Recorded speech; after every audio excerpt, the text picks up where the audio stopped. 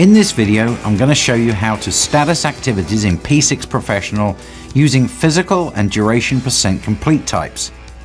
These two percent complete types behave differently when status values are added, so it's important to understand this difference before assigning percent complete types to activities. The best way to understand the difference between duration and physical percent complete types is to witness the behavior as activities are statused. So I'm going to use a couple of examples to show you how all this works.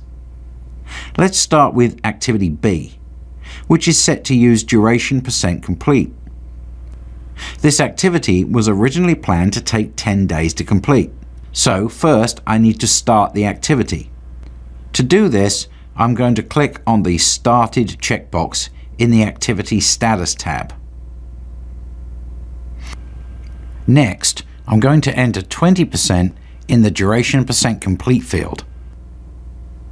When I click out of this field, P6 calculates the remaining duration of 8 days.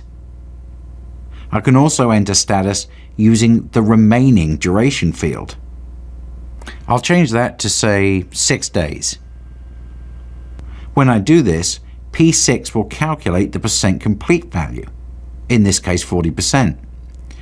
This shows us how the remaining duration and percent complete fields are linked when using duration percent complete.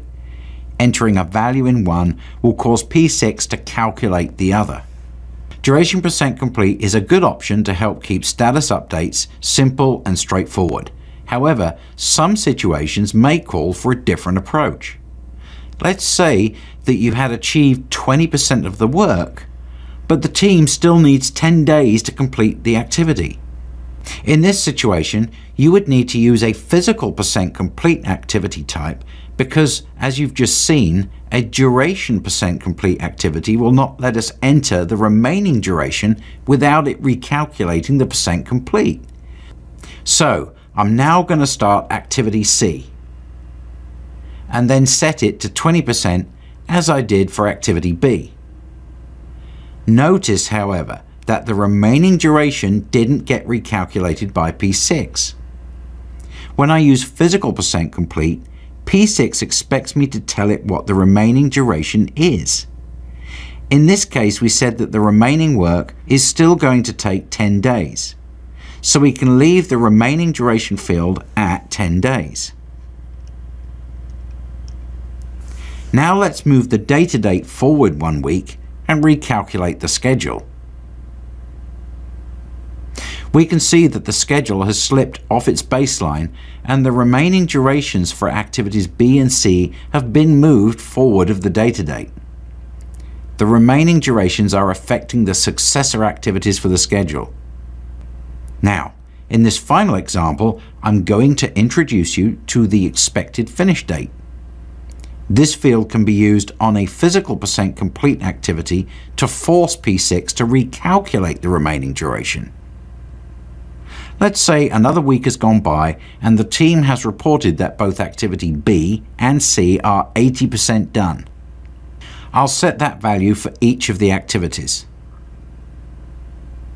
They have also reported that they can get activity C finished by October the 2nd. So with that information, I'm going to set the expected finish date to October the 2nd and have P6 figure out what the remaining duration is. Once again, I advance the data date and reschedule.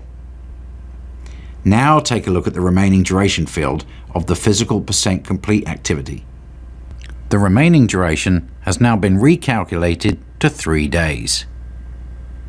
So, in summary, duration percent complete activities will calculate percent complete or remaining duration depending on which of the values you enter.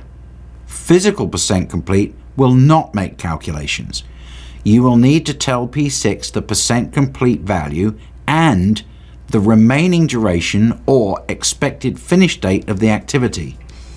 If you don't provide these values, you may see artificially long slippages in your schedule as unadjusted remaining durations continue to push forward of the data date.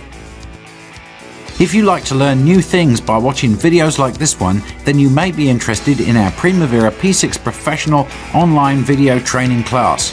10.6 offers a complete course that teaches you everything you need to know to get up and running with Primavera P6 Professional, and it's offered at a very affordable price. Click on the link below this video or go to 106consulting.com to learn more about this excellent alternative to formal classroom training.